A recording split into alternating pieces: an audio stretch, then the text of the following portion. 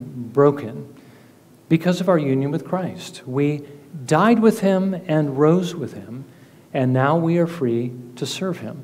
It's easier said than done, right? Because Paul also told us of a very real struggle that we have, each of us as believers, between our flesh, which are those sinful desires that we still have by nature, and the Spirit, that new law or principle or desire that he has worked in our hearts when he caused us to be born again. Now, Paul described his own experience in Romans chapter 7. How he delighted in the law of God. That's what he wanted to do, but still found himself doing the very things that he hates. And we know that this made him cry out, "O wretched man that I am! Who will set me free from the body of this death?" You see, Paul's sins really troubled him. He wanted to put those things off because he wanted to be like Jesus. And of course, that's what the Spirit of God does. So what was the answer to that question? Well, the answer, of course, was Jesus. He's the answer to everything. But more specifically, the Spirit that Jesus has given us through his work. Now, we know that he's already given us the Holy Spirit. Paul told us about that. That's why the struggle begins. Because instead of just one desire that we had, which was for sin, now we have two. Now we want to do what's right, and that's what creates the struggle. But what Paul is telling us in Romans chapter 8 is that the Spirit gives us more. He gives us the ability to overcome our sins if we will appropriate his help. See, the problem is it doesn't just happen automatically. It'd be wonderful if it did. I'm a Christian now, I'm perfect, and I'm going to do perfectly everything at all times, make the right choices. But that doesn't happen. We know that doesn't happen, and that's what Paul was struggling with. So how do we overcome this? How do we grow? Now, as I've said before, because this is such an important topic, I thought we should dwell on it a bit more before we continue in Romans this morning. In chapter 8, Paul is really describing for us several different things that the Spirit of God does, several different things that he gives us. In the passage that we looked at last week, he gives us the power to obey.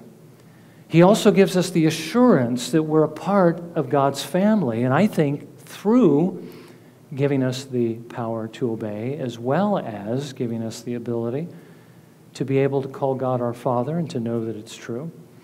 We're going to see this morning towards the end that he gives us the hope of the glory that's ahead of us, this expectation of this wonderful situation that's ahead that will make all the suffering that we have to endure really not even worthy to be compared. He says that he also intercedes to God on our behalf. We're going to look at that next week. And how through these various ministries of the Holy Spirit that God is working everything together in our lives for good. Again, that will be next week. Now, all of these things come as a package. You can't have just one without having all the others, right? So knowing that these things are ours really begins with the first one, which is knowing we have the Holy Spirit who gives us the power to obey, to fight against our sins, gives us, first of all, the desire to fight against them, but also gives us victory over our sins. As Christians, we don't have to live in sin. We don't have to be the victims of sin. We've been set free. It's no longer our master. We're no longer its slave, but now we are the slaves of Christ. So let's expand on what we saw last week a bit before moving forward, and that is how the Spirit gives us power to overcome our flesh. Now again, Paul tells us in order to do this, we must walk according to the Spirit. And apparently in his day, that was all he needed to say for the Romans to understand. Maybe they could have used Sinclair Ferguson's exposition. We're going to borrow from that a little bit later. It would have been helpful to have all of the Scripture. But Paul believed that that was sufficient, maybe because they had the Old Testament Scriptures and they could learn from the Old Testament what this means. Because it's nothing new. It's what God's people have always had to do in order to overcome their sins. Now remember, the word walk refers to how we conduct ourselves in the world, how we live. And the phrase according to the Spirit means that we are to live in a way that corresponds to, that imitates, that emulates the Spirit, what He wants, what He loves, what He desires. Now, what does that look like? Okay, well, it looks like Jesus, right? Because Jesus was anointed with the Spirit of God above measure. And that is what, there's a lot of different theories as far as how that affects Him.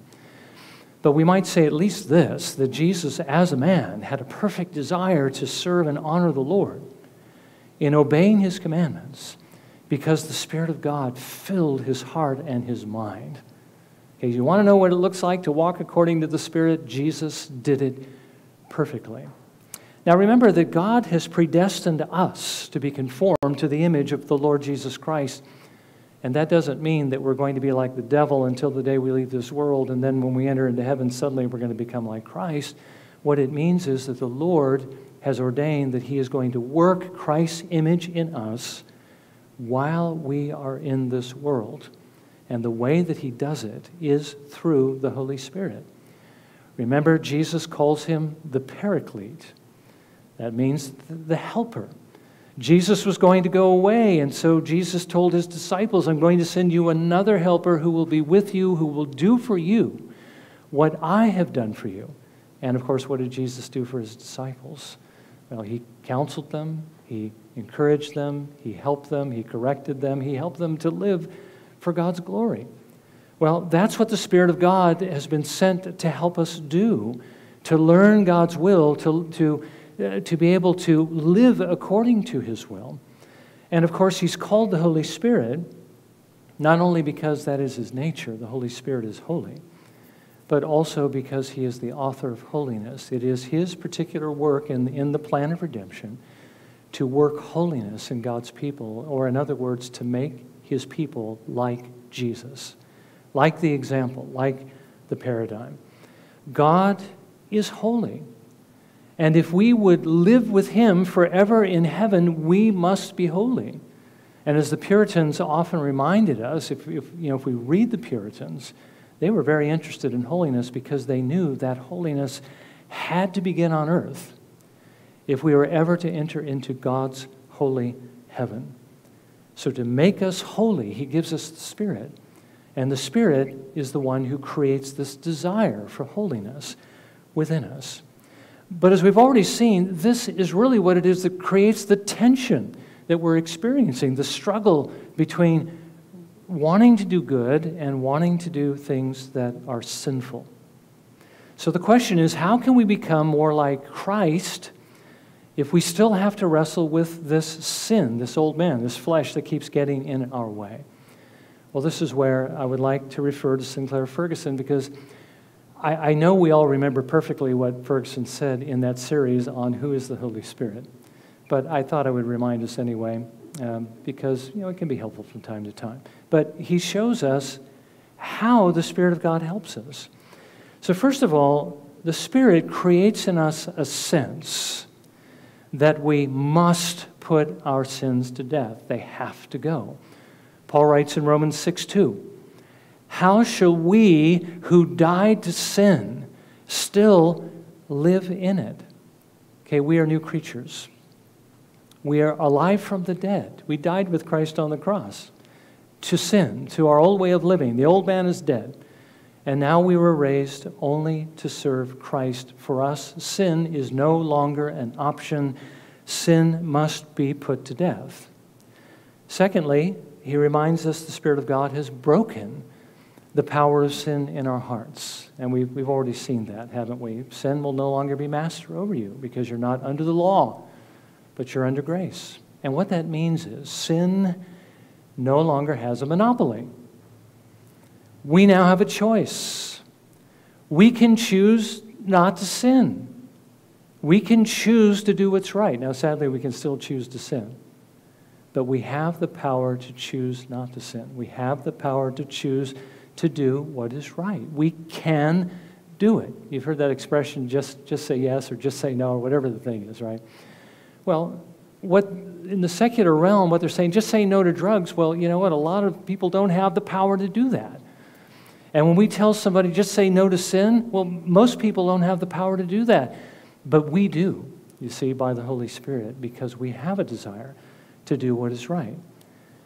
Now, thirdly, the Spirit of God reminds us that we are responsible to do this. We have a direct command from the Lord to do this. Paul writes in Philippians 2, verse 12, work out your salvation with fear and trembling. Have you ever wondered what that means? Work out your salvation. I mean, didn't Jesus do it all? Didn't he obey and give to us a perfect righteousness, take away our sins? Work out your salvation. What does that mean? Well, it means that we are commanded to put off our sins and to put on the Lord Jesus Christ. Paul just simply says it in different ways in different places, but it all means the same thing.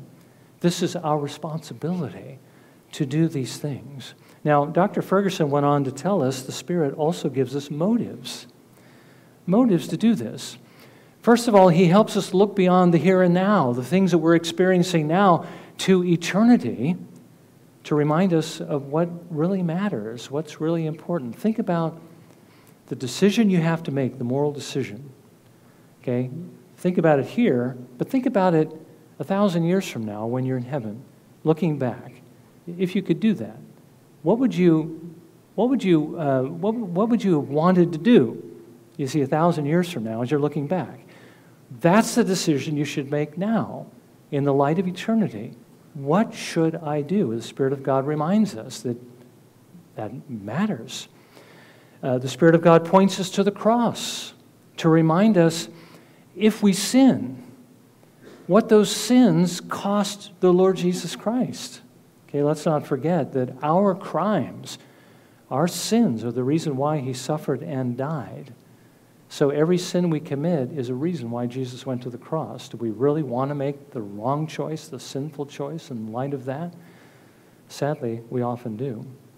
The Spirit of God reminds us that because we are in union with the Lord Jesus Christ, that means that we're involving him in everything we do that's wrong, because our members, our bodies, are his. Okay? Listen to what Paul writes to the Corinthians in 1 Corinthians 6:15 with regard to the idea of a Christian visiting with a prostitute. He says, do you not know that your bodies are members of Christ? Which means that our bodies belong to him. Shall I then take away the members of Christ and make them members of a prostitute? May it never be. Basically, I'm using what belongs to Christ to dishonor him by doing something like that. Well, we should think about that. When we choose to do something against what the Spirit of God is telling us is the right thing to do, what we know is the good thing to do, we're involving Christ in those things. And then, of course, he reminds us, and this is perhaps, I shouldn't say the most sobering, but it's very sobering. He reminds us of what will happen if we do God's will or if we don't do God's will, and that's what Paul talked about in Romans 8:13. If you are living according to the flesh, which means if your general way of living is giving into the flesh and going that direction, you must die. Now, I don't think he's talking there about physical death. I think he's talking about eternal death. But if by the Spirit you are putting to death the deeds of the body, you will live. Sanctification, again, is inseparable from justification. If we have been saved by the grace of Christ, we will be conforming to his image. There will be a struggle, but there will be victory in this struggle. Now, what I've just described, what Ferguson just described, is what we should experience, really, every time we are about to make a morally significant choice. Okay, there's always going to be a choice between what is right and what is wrong. Now, not every choice is morally significant. Should I have a banana or should I have an apple? Well, if neither of them are going to be detrimental to your health, you can have either. It doesn't matter.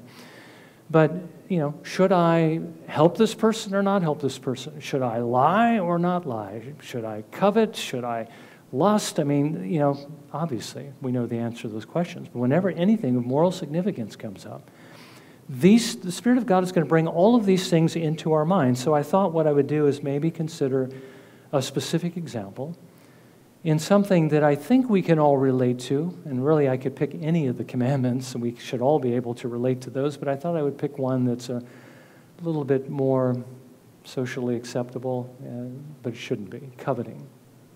Coveting is something we all experience. We see something that we want. Maybe something that someone else has, it's one of a kind, unique. I want that, Something that is out of reach financially. I'd really love to have that car. I'd really love to have that house, but I can't afford it. But how can I get it? Or maybe we want something that we really shouldn't want, shouldn't have, because it's just plain wrong. Now, the first thing the Spirit's going to do is to remind us that that is wrong. Okay, the Lord says, "You shall not covet." By the way, how do you know that coveting is wrong? Because the commandment says, "You shall not covet," right? We have a nice, handy summary of what is right and wrong in the 10 Commandments. The Spirit of God is going to be reminding us of the 10 Commandments and what they say. So the law says, "You shall not covet," and since we have died to sin, we need to die to that desire. Now, secondly, he's going to remind us that we have a choice. Okay? We don't have to covet. We don't have to give in. We can be content with what the Lord has already given to us. If what we want belongs to someone else and it happens to be unique, one of a kind, we can thank God that He has blessed them with that thing. Be happy for our neighbor, right? Love our neighbor as we love ourselves. That's really a part of that commandment. Third, He'll remind us that we're responsible to make the right choice, that this is a part of working out our salvation with fear and trembling, putting off the old man and putting on the Lord Jesus Christ. And then He will give to us reasons why we should let it go, why we must let it go. He'll show us what really matters in the light of eternity. Does it really matter whether I have that thing, that car, that house, that bubblegum baseball card that is worth $1 million? Is it really going to matter 1,000 years from now? What is it going to cost Jesus if I can't let it go? If I continue to covet and sin and desire that thing? That's more sin that's nailed Jesus to the cross. In light of what it cost Him, we need to avoid sin. That if we pursue this thing, we're involving Jesus in this, right? He's a partner in this because we're taking His body and we're using it for whatever it is that we're doing that is wrong. And then that most sobering thing, if we can't let it go, we may very well end up losing our souls, right? It's been said by the Puritans, and I think they're right. They're the ones, who give you both guns, but they do it with grace. And they give you all of the love and grace of God with both guns, and they give you all of these, these other negative consequences also. But they say something like this: if there is any one sin that has dominion over you, then you're not a Christian. Okay, that's pretty strong, isn't it? He didn't just break the dominion of some sin. He broke the dominion of sin. We have a choice. And so if we can't break free from it, then that tells us something about our state spiritually. We don't have the Spirit of God. Now, I'm not saying if we don't struggle with it, because we're all going to struggle. And not that we're going to fail many, many times. We are. Okay, but we should be able to overcome it and do the right thing. And then finally, we'll see the wisdom of doing the right thing. He's given us the desire. He's shown us why it's good and right. We see it. We understand it. And then we'll let it go. Now, again, we may fail many times. We may go through a cycle many, many times. But the Spirit will eventually free us. The fact that we're still struggling against it is a very good sign. Because if we weren't born again, if we didn't have the Spirit of God, we wouldn't have the struggle. We just simply do it. Except for what conscience may cost us and, reputation and those types of things. If somebody found out what would happen, those are not virtuous reasons. But if we're struggling with these things because we really want to honor the Lord, because we really love Him, that is a very good sign. Now again, this is how the Spirit of God's going to work in all of our choices to help us keep all of God's commandments, because that's exactly what Jesus did. Did Jesus keep just 8 of the 10 commandments? Or just 9 of the 10 commandments? No, he kept 10 of the 10, and he kept everything else besides. He did everything perfectly. Every application. In his mind, in his heart, in his words, in his actions, he did everything perfectly. That's what the Spirit of God is working in us, which is why we need to be led by the Spirit. We need to walk according to the Spirit, as Paul says in Galatians as well, walk by the Spirit, because that is the Spirit's work. Now, last week we also saw that the Spirit gives us assurance that we are a part of God's family. Now, what we've just looked at is one of the main ways that the Spirit of God does this. Notice verse 14. For all who are being led by the Spirit of God, these are sons of God. Okay? If we're walking according to the Spirit, if we're following Him, if we're imitating Him, if by His strength we're putting to death the deeds of the flesh, putting to death our sins, then we can know that we are His children. That is the Spirit's testimony to us, one of them. One of the ways He shows us. But there was another way that we saw that He did this, and that was by giving us the sense that we belong to God. Since we dealt with that last week, I'm just going to touch on it. The confidence that when we pray, Our Father, that it's really true. Paul calls this the spirit of adoption. Our Heavenly Father wants us to know that He is our Father and that we are His sons and His daughters. So again, that was all by way of review, and I wanted to bring that second point in because it's important we see one of the ways that we know that we belong to God is that by the Spirit, we're walking by the Spirit, and we're putting our sins to death. But now let's move on to the third blessing the Spirit gives us, and this is where we're pushing into new ground, and the point will not be a long point. The hope of the glory that's ahead of us. Paul says if we know that we are His children, by the way we live, by the filial spirit that He's given to us that gives us this confidence to call God our Father, then we can also know that we are heirs, His heirs, joint heirs with Christ of His eternal and glorious kingdom. Now, we should note first the condition of this blessing, okay, which also must be true of us if we are to inherit it, and this is not new. Verse 17, if indeed we suffer with Him, so that we may also be glorified with Him. Okay, now he's not really saying anything differently here than what he has already said. If we are led by the Spirit and become more like Jesus, then we will suffer as Jesus suffered. That's really a mark of sonship, isn't it? That we suffer for the sake of righteousness. Jesus says in Matthew 10:25, if they have called the head of the house Beelzebul, which is a name for the devil, that unclean spirit, Lord of the flies, so to speak, how much more will they malign the members of His household? You know, if we belong to the household of God and the eldest son who is over the house is hated and maligned by the world, then we're going to be as well. Okay. Now we can expect this depending on our eschatology. At least until the kingdom fills the earth, or perhaps as others might say, the kingdom's still going to fill the earth, but we can still expect this. Okay. As long as there are people around who hate God, they're going to hate us because we are becoming like Him in a moral sense, not in an ontological sense. We don't become gods, but we do become like Him in character.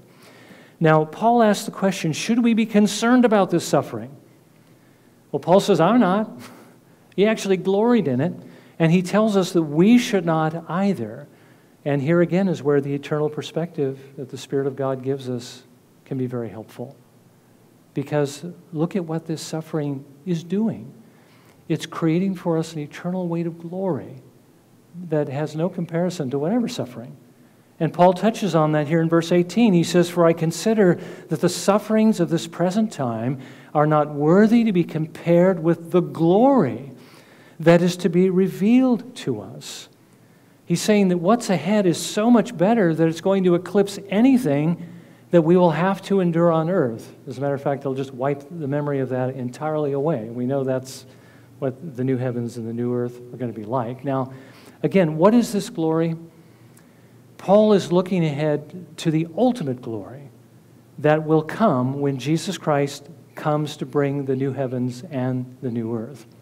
Now, he reminds us that the present creation is under a curse. By the way, it's the same curse that we're under, the same curse our bodies are under. It's subject to futility, to emptiness, to uselessness. The Bible tells us that in some sense, sin has returned the world to its formless and void condition, the one that it was in the world, at the beginning, when the Spirit of God was hovering over the creation and the earth was formless and void. Jeremiah tells us that in some sense, sin has returned it to that same condition. I looked at the world, and behold, it was formless and void. Okay?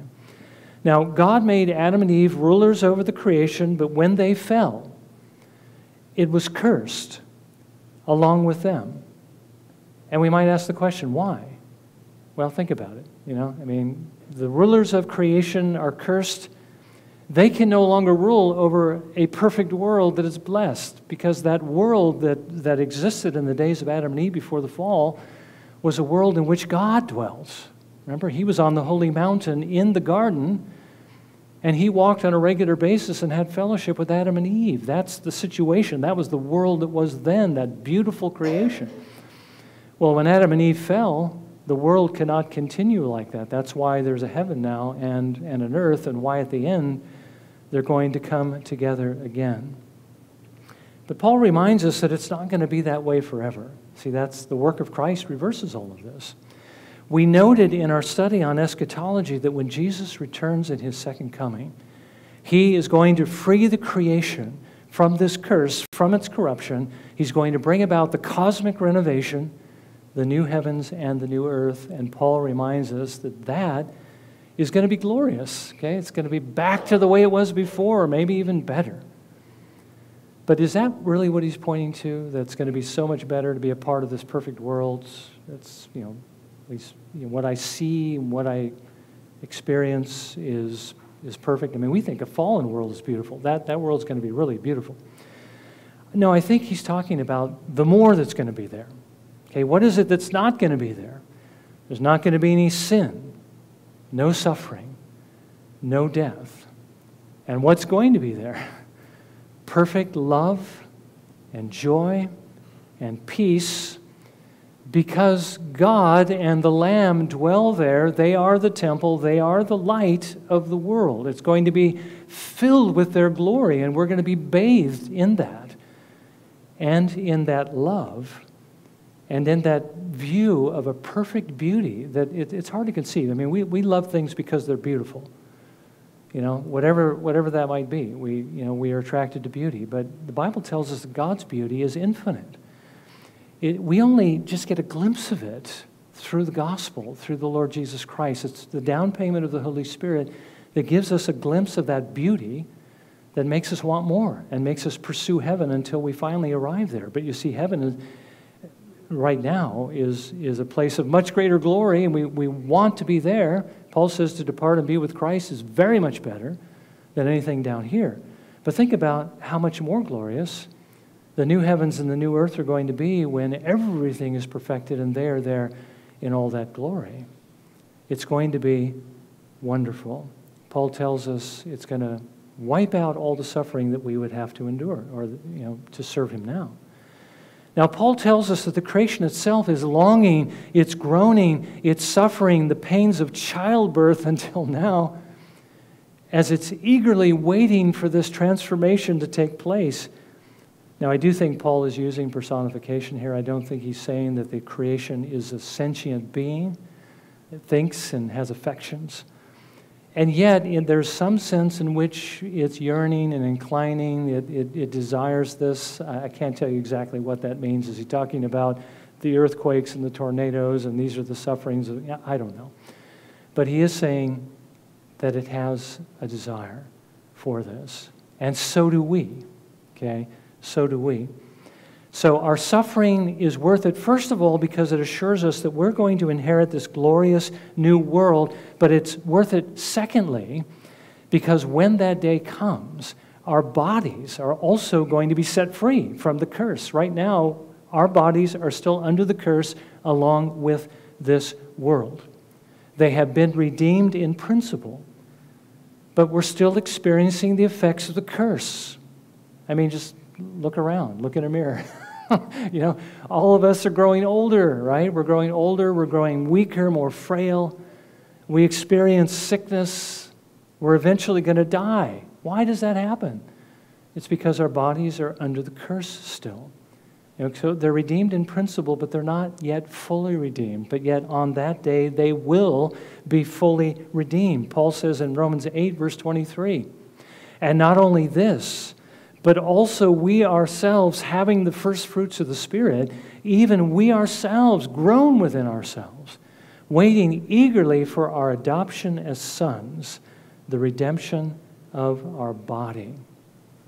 Now the Spirit is reminding us that not only one day we'll be a part of this wonderful, eternal kingdom, this glorified new heavens and the new earth, and receive that full inheritance, but we're also going to receive new glorified bodies that are perfectly fitted to enjoy that new heavens and that new earth forever. And he's saying the Spirit of God convinces us that that's true, and that makes anything that we have to suffer for the kingdom of heaven worth it. Now, this is the hope the Spirit of God has given to us. He says, nobody hopes for what we see. We don't see it yet. And because we don't see it, we hope for it. We eagerly wait for it. Not because we're hoping we're going to get it and we're not sure, but because the Spirit of God convinces us it will be ours, and that is our hope. And we embrace that in the same way that Abraham embraced the promises that were still way off. He never actually saw the fulfillment of the land promise, but he knew it was his, and he had the hope that his children would have it. And so we have that hope also of heaven. Now, next time we're going to see that the Spirit of God works in us further to ensure, to convince us that there is nothing in heaven or earth that will ever take that hope away from us. And in the meantime, we have the hope that everything we have to endure in this world, that he is working together for good, working together to prepare us for that glorious new heavens and that new earth that will come in the future. Well, let's bow, shall we, for a moment of prayer, and let's thank the Lord for these mercies, and let's also pray. Let's not forget what we saw at the very beginning. Let's pray that God would help us to use the resources he's given us to fight against our sins, to put on the Lord Jesus Christ so that we do suffer, knowing that those sufferings are worth it.